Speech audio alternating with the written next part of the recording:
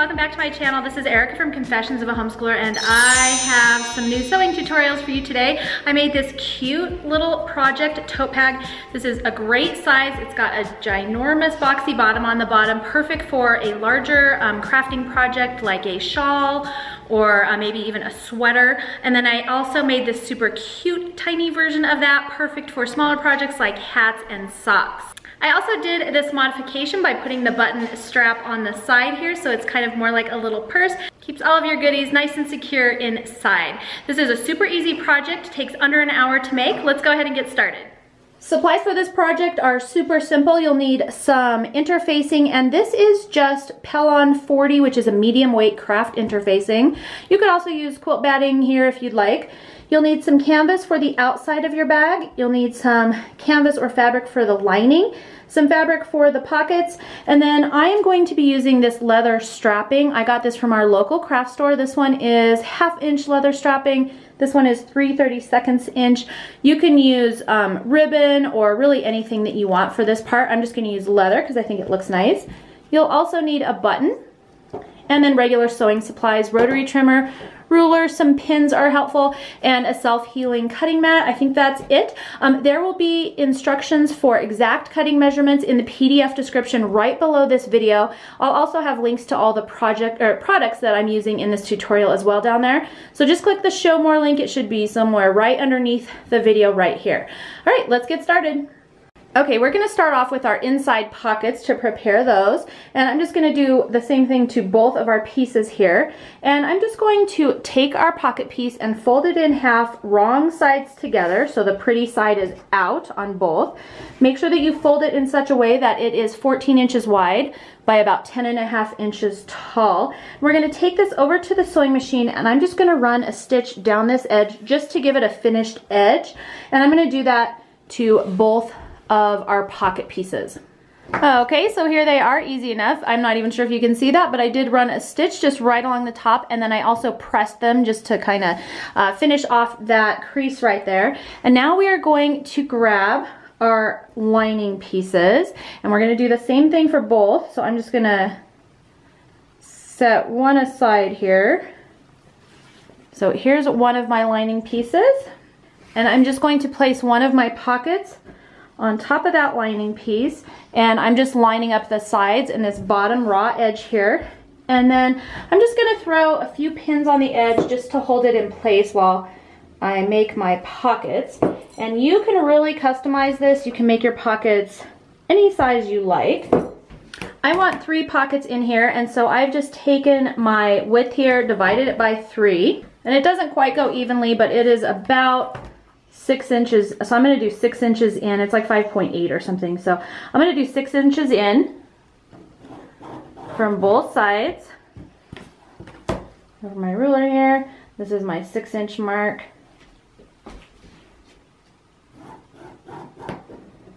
There we go.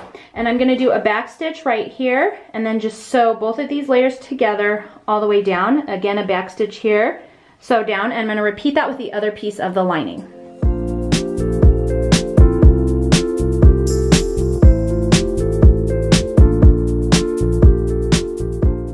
Okay, so here are our 2 lining pieces, and as you can see, my pockets are sewn on. And I can't remember if I mentioned, but I just used one of these friction erasable pens to draw my lines. And then when you iron them, as you can see, the lines go away. So I've got this pocket and this pocket, and we are going to go ahead and take our lining pieces, fold them right sides together.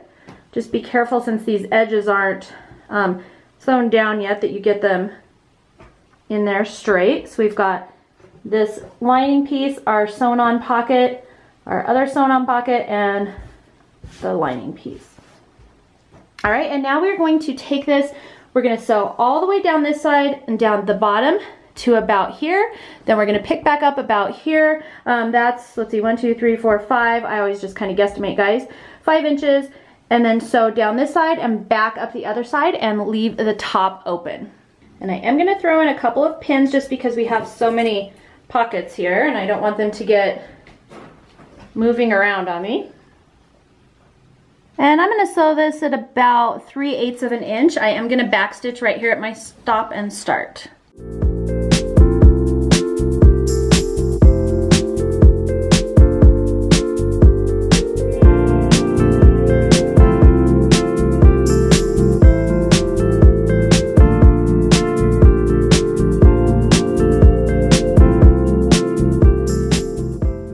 Okay, so here we go. Our lining is finished for right now. We can just set this aside. So I am going to take my outer pieces and my interfacing, and if you have iron-on interfacing, you'll want to iron that on right now. I just have regular interfacing, so I'm just going to lay it on there. And you're going to put your interfacing on the wrong side of your fabric. So just make sure everything's lined up, and then you're going to place that piece right side up. Okay, like that. Then you're going to take your other piece of outside fabric and place it right side down. Line everything up, and then place the other piece of your interfacing on top of that. So essentially, in your stack here, you've got interfacing, an outside piece right side up, an outside piece right side down, and then your other piece of interfacing. And we're going to take this over to the machine, and so down the side, across the bottom down here, and then all the way back up the other side. You don't have to leave a hole down here, but do leave the top of your bag open. And again, I'm just going to throw a few pins in here just to keep all of these layers together. I'm also going to backstitch here at the stop and start, and whatever seam allowance you did for the lining, do the same for the outside of the bag. So again, about 3/8 of an inch.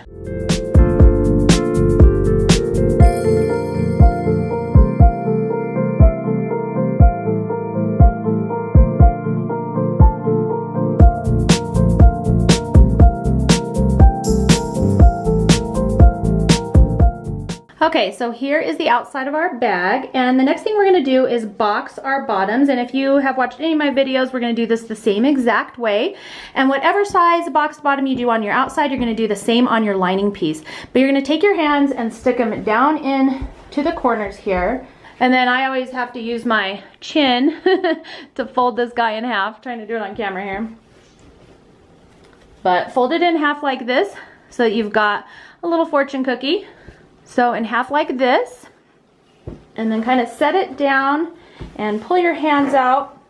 And what you want to be doing here is lining up these side seams so that those are nice and straight.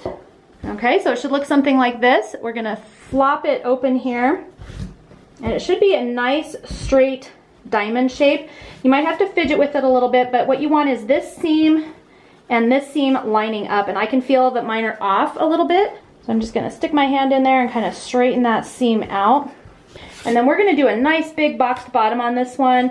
And so what I do is I take my diagonal line on my ruler here, hopefully you can see that, and line it up with the diagonal line on my fabric. And I'm going to go down and line up my seam point. Right here is my seam. And line that up with my 4-inch marker, and I'll zoom in so you can see that better. Okay, so hopefully you can see a little better now, but I've got my diagonal 45-degree line along the edge, and then I've got my 4-inch mark right here, and I'm just lining it up with the seam line there. And then I'm just going to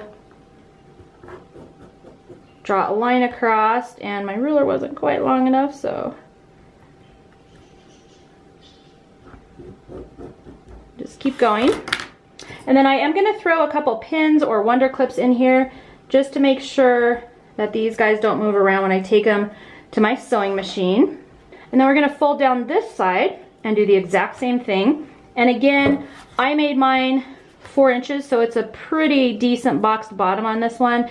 If you want to do less, you're welcome to do whatever you want. And just so you know, just make sure whatever you do on the outside of your bag, you do the same size on the lining piece. Okay, so here's my lining piece. Again, I'm going to do the same thing. I'm going to stick my hands inside. Just make sure that when you put your hands in here, you're getting them in between the pockets. So you've got a pocket on this side and a pocket on that side. You shouldn't be able to do it any other way because our pockets are stitched down, but just to make sure. And we are going to do the exact same thing here and just fold this guy in half. And again, line up these side seams so they're all arranged. And this one can be a little bit finickier just because you've got your pocket in there and then you also have your opening to turn your bag. So just take your time with it. The other thing is that these seams are a little bit bulkier because there's so much fabric here. So what I like to do to try and reduce a little bit of that bulk is push this seam this way and then push this seam this way, and that way they'll kind of put some of the bulk on both sides of your seam, so it's a little bit less bulky when you're sewing.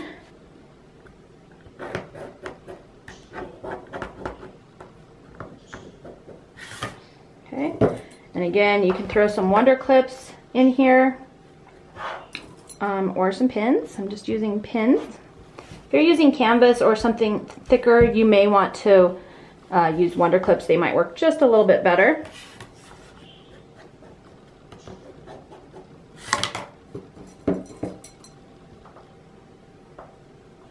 Okay, so here's our line. We're going to take this over to the sewing machine. I'm going to do a back stitch right here and sew directly on our line, and then do a back stitch here. Then I'll flip that open. Again, do the same thing on this one and do the same thing on the outer piece.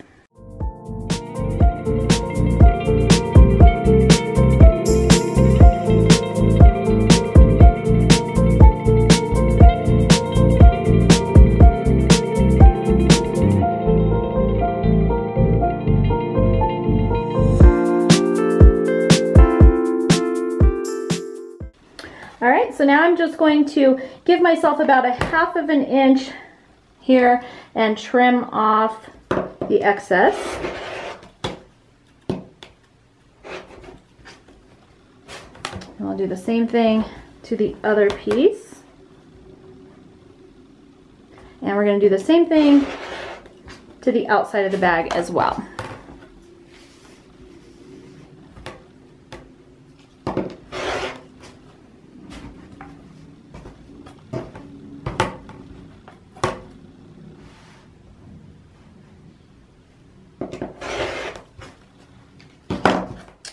All right, you guys, we are literally almost done with this bag. So easy. Okay, so the next thing we're gonna do is turn the outside of our bag right side out.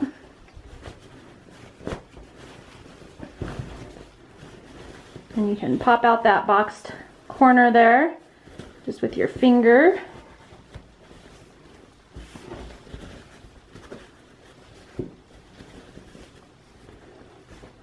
Lovely. It should be looking, your bottom should be looking something like this. And just to make life a little bit easier, we can kind of just fold it down a little bit. Okay, so here's what our bag's kind of looking like. Now we're going to take our button, and you can actually save this part to last. I just didn't want to see my button tie on the inside of my lining. I'm gonna take our button and we're gonna sew it onto one of the sides. So I'm gonna go ahead and just kind of turn my bag like this. Here's my side seam. You're gonna want to measure at least a 1/2 inch down from the edge of your button, just so that you don't hit it with your sewing machine when we sew our lining to our outside. And you're just gonna sew your button on and leave a little bit of space between the button and the fabric for our leather tie to strap around. I'm just gonna come in from the back side here, and I'm just using some pearl cotton. It's nothing fancy. You can use any kind of thread you like. And just go back down, and I'm just gonna repeat that a couple of times, and then I'll tie it off in the back. And I apologize, I forgot to mention this in the supply list, but I just used this number 8 Finca cotton.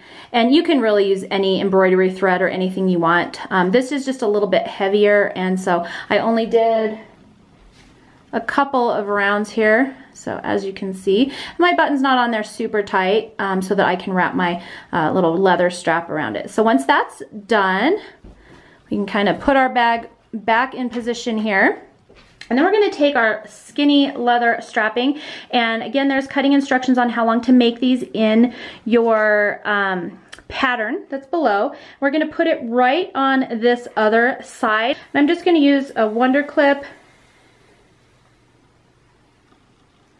to hold it in place, okay? And then we're gonna go ahead and place our handles on. And we want our handles about 5 inches apart, and we're going to put them right side down so that when we open up our bag, they're right side up, if that makes sense. We're gonna put them about 5 or so inches in from each edge. So I'm just gonna grab a Wonder Clip. Like I said, if you don't have leather straps or you don't want to use leather strapping, you can just do ribbon or fabric, whatever you like. Again, we're gonna do 5 inches in from this side as well. Of course, you can position your handles anywhere you want. This is just what I'm doing. Okay. And then we're going to go ahead and flip this over and add our other handles. And they should be about in the same spot as your ones on the back side. So I just kind of like to line those up so they look straight. And then also just make sure you don't twist your straps as well. Okay. All right, now we are going to take this whole bundle here and we're going to put it inside of our lining. Now our lining, if you remember, is still inside out here. And so we're just gonna open it up, making sure our pockets are on both sides. And just carefully push all of this inside the lining. And when you're doing this, just make sure that your straps are down inside and that this little long piece is also down inside. We don't want to catch that on our sewing machine. Okay, so you should have something that looks like this now. You've got your outside of your bag right side out, your lining inside out, and it's all kind of squished in there. And the next thing I'm going to do is find one of my edges and I just line up this side seam with the lining side seam, and this one has my little leather strap in there, so I'm just making sure that I still get that in my clip.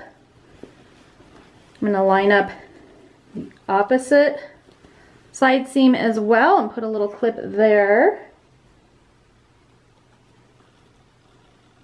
Okay, and then once everything's nice and straightened out, I can add the lining to this clip, pull it nice and straight, add the lining to that clip.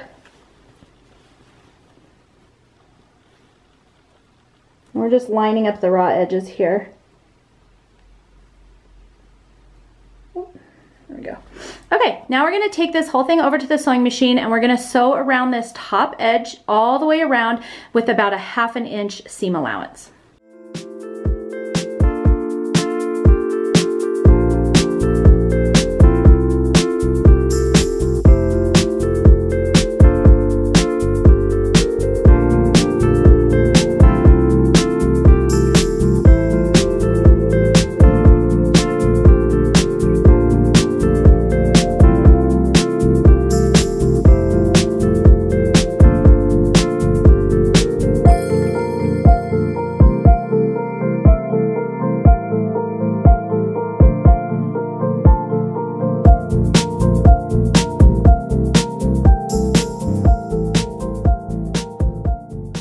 Okay, time for the fun part, guys. We're going to go ahead and carefully pull our bag through the hole in our lining. Just be careful, we got some pieces in there. Gentle. There's our button. Here's some straps popping out. Yay! Okay, so your project should essentially be looking like this now.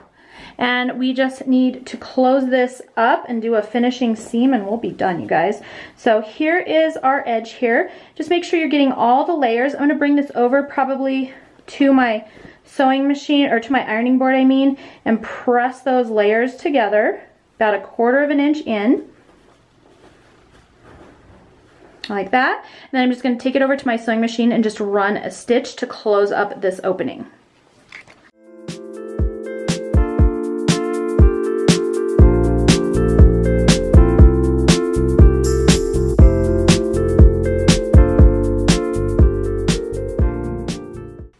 Okay, last step. This hole is now closed and you can clip off these little threads. We're going to tuck our lining down inside of our bag here. And we're going to take this over to the ironing board and just press this edge so it's just really nice and crisp on both sides. You don't want to see the lining on the outside and you don't want to see the outside on the inside. Then I'm going to take it to my sewing machine and just run a stitch right along this top edge just to seal it off. It helps hold the lining in place and just give your bag a more finished look, and then we're done. Okay, I'm gonna start right here by my button just to show you how I get around the button. And this is where I said if you feel more comfortable, you can just wait and sew your button on at the very end. But I'm gonna go ahead and just do a little back stitch here. And then my button isn't very tight, so I can lift it up, kind of scoot it through there, and just keep going. Or like I mentioned, you can sew your button on after you're all done.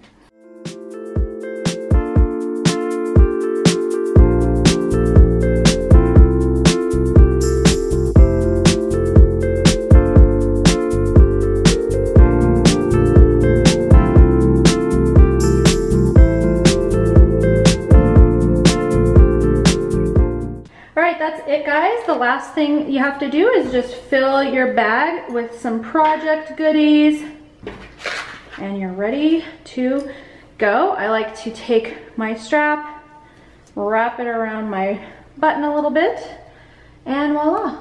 All right, guys, that is it for this project. As you can see, it was super easy. It's definitely customizable. You can make the pockets inside any size you want.